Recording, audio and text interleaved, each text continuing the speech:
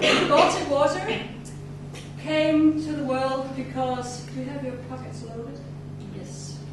Because of the Nordic and Baltic performance art project, Friendship, started by some performance artists in Latvia. So in June, Henrik and I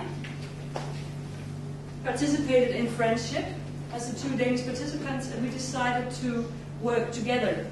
And the theme of this project, or the overall theme that we had our project Baltic Water in, was friendship among the Nordic and Baltic countries and water.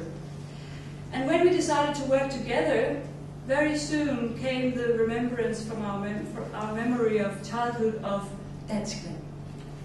Danskvand. Denmark is the only country that has a nationalistic name of water. That makes me very proud. Listen to it. Danskvand. It sounds good. Have anyone ever heard about a Svenskvand? It doesn't sound good, does it? So we are really the only one in the Nordic and Baltic region that have such a special soda water. And we decided to make the ideal Baltic water.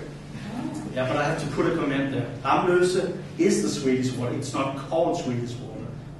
If you go into a restaurant and ask for Swedish water, do you get Ramløse? No. If you go into a place in Denmark, you will see that in all restaurants you can order Danish water. But if you go into some restaurants and say you want Danish water, they might give you Ramløse. Well, we were traveling around with this friendship project on this boat from Riga in Latvia, and the boat had already started in Klaipeda in Lithuania. Then we went on to Tallinn in Estonia, Helsinki in this country where we are now, Stockholm, and to Copenhagen. And the boat went further on to Klaipeda and home to Riga.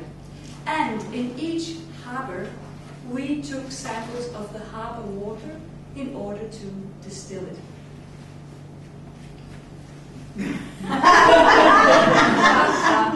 The reason for this was to create Baltic water.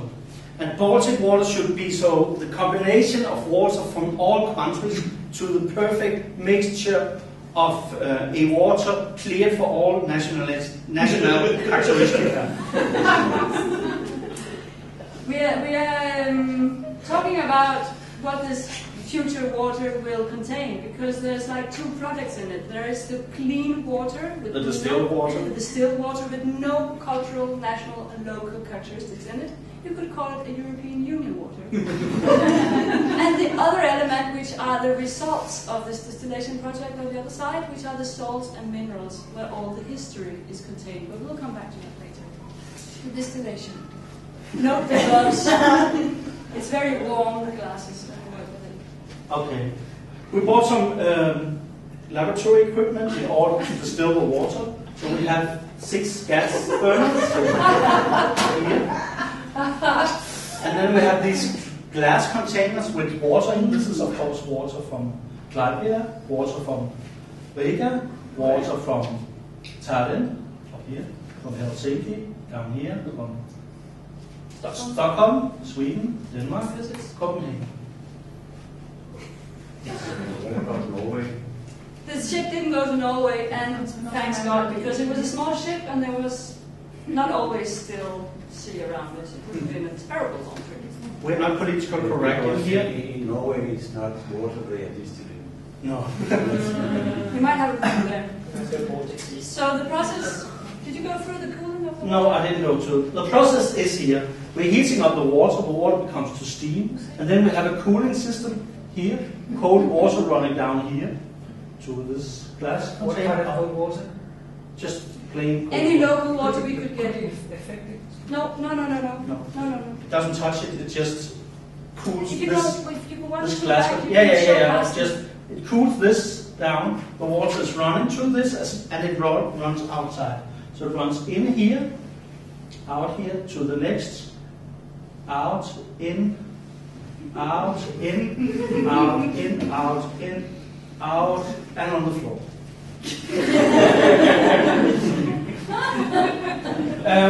And it does that in order, the steam water should be cooled down, so it drops down in these containers. If you go one or two back, then Carsten can sleep more peacefully. Not one back, one front. This one. It's like there is a glass cylinder inside the cylinder. So the water is cooling outside, and inside you have the very precious steam drops. If you've done anything of what they do in Norway, you will know this system.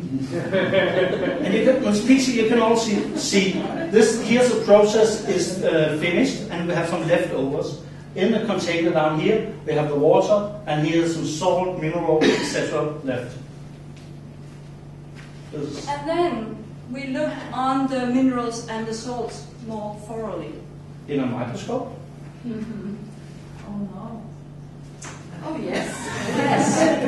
And now we will send around some of these results. You may take these and send around as well, please, these 5. I will tell you now a little bit about the Baltic Sea, because that is where we are. That's what it's all about. The Baltic Sea, Østersøen, eller Itämeri. So the Finns are totally subdued on that element. They call the sea to their west the East Sea. It is 21,000 square cubic meters, if that's how you say it in English. Big, but it's not really an ocean because it's much too shallow. It's more like a big lake.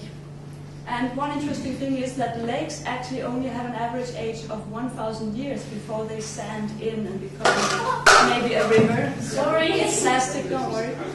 And Finland is actually a very, very young, unbalanced country. There are so many lakes here because this country hasn't found its balance yet since the last ice age. Africa, as in a contrast, is a really old continent. There's 1 or 2 lakes in Africa, and they have specific geological explanations. Now, this Baltic Sea is 14 to 15,000 years old. When the first Baltic ice lake appeared here, red was modern in China. Is that red? Red was modern in China. That's just to show a little bit of the balance of history of the Asian. It also tells something about the Finnish culture.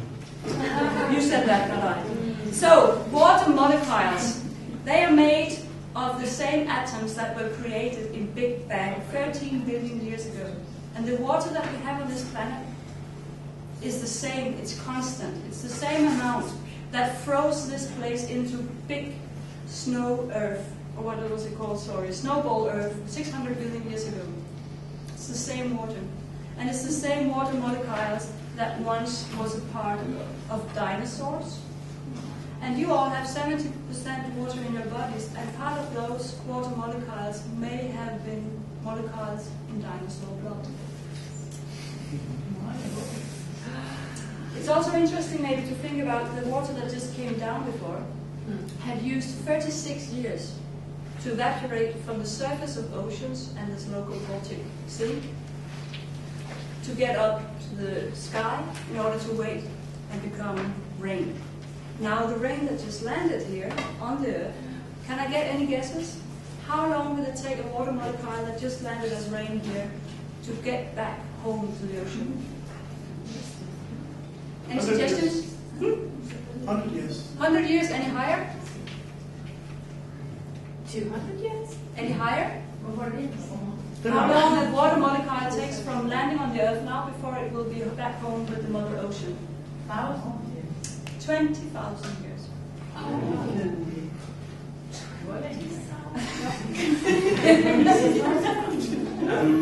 You forget about to say about tap water. When you're drinking tap water, this kind of water has normally been through 6 other persons before you drink it.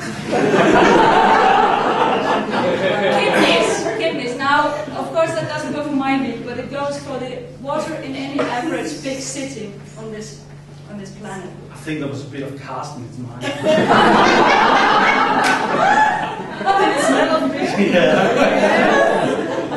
Good. Let's move to the next chapter. So, with a microscope, microscope, we've been looking at the molecular level, and we'll look further with the really, really decent lab equipment together with the decent scientists to find out more about the stories in these samples. Here in Klaipeda, we may find molecules of aeolian character. Molecules from unharvested fields in Belarus. That means fields from Chernobyl. Radioactive molecules. Chernobyl, może.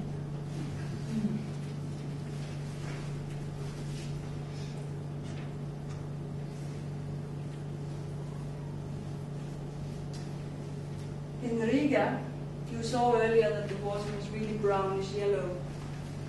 And that has to do with the swamps and moors and the river, which flows out into the Riga harbor. And the water is yellowish in a psychedelic color for one way of sailing away from there. It's quite a special feeling. But some of that is caused by molecules from the Rumbula forest, where a special pine tree grows, and where we will be able to find molecules of bones and blood from the Jews that the Nazis killed there during the Second World War. It was also the forest that was used to gather people before deportation. We may also find fibers of wool, molecules from woolen fibers from Swedish uniforms. We're talking 17th to the 18th century. That could be over here. It could be.